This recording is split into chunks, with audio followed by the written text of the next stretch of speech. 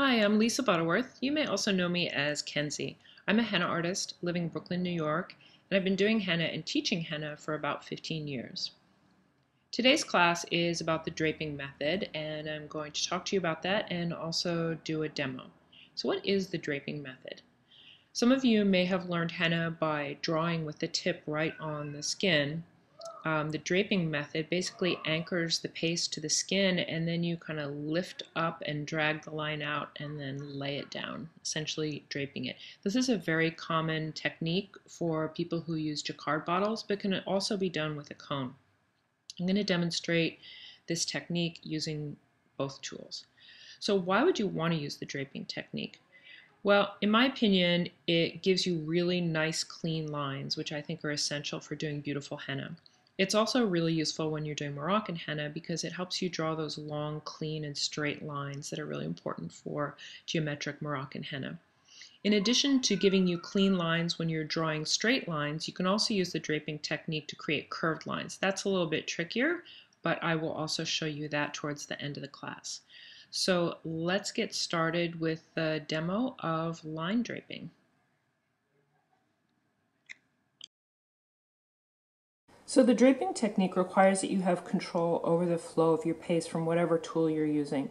Control of it when it first comes out, so to avoid that blob at the beginning of your line, and also control throughout the drawing of the line so that you don't have any breaks in your line.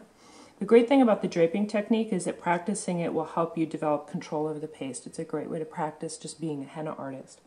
So I'm going to demonstrate this with the J bottle. So First of all, you start with your tool hovering over the spot where you want to start drawing, and then slowly squeeze out the henna, and you want to just anchor that little bit right there, and then as you pull, you're squeezing. So you'll get a steadier line. I'm doing it with my wrist, but you'll get a steadier line if you actually click and drag, anchor and pull, and move your whole arm. So you can see I have some breaks in there. I need to work on my technique. So again, you just anchor your line and drag. And then at the end, you can just touch down. You can also, at the end, just let it drop like that and stop the flow. And then you'll get a nice clean break. You can also go to the end of the line and just touch down and stop the line. So whatever works for you, you can use.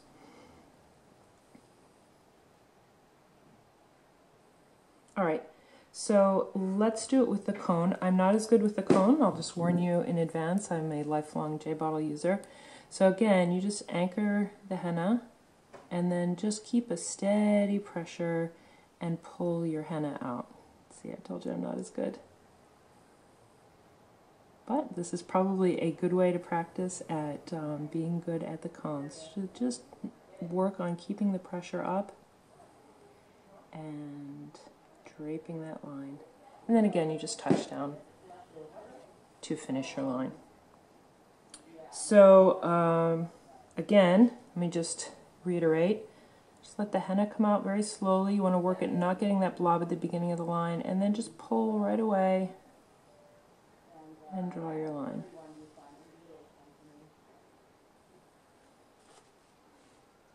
And then as you practice, you can do longer and longer lines without a break. Whoops.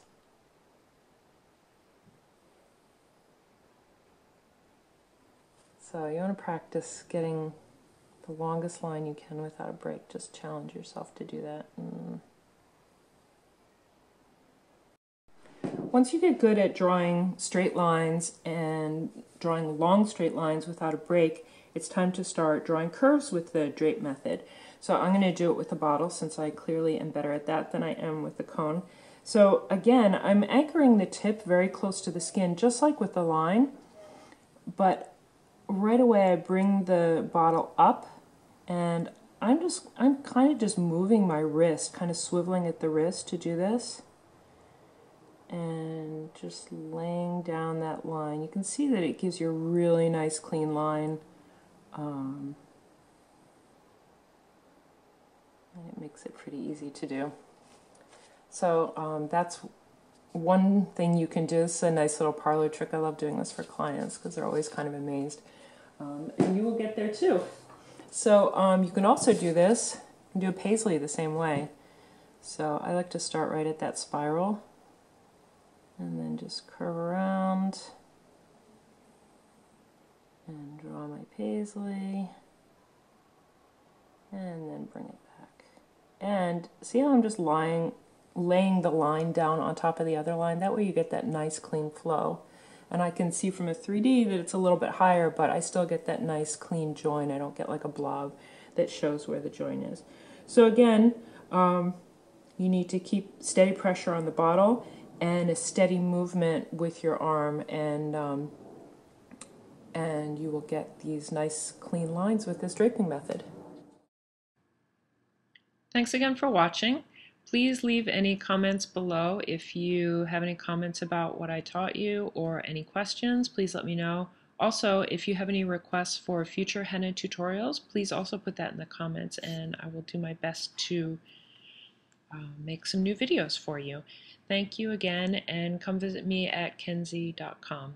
Bye.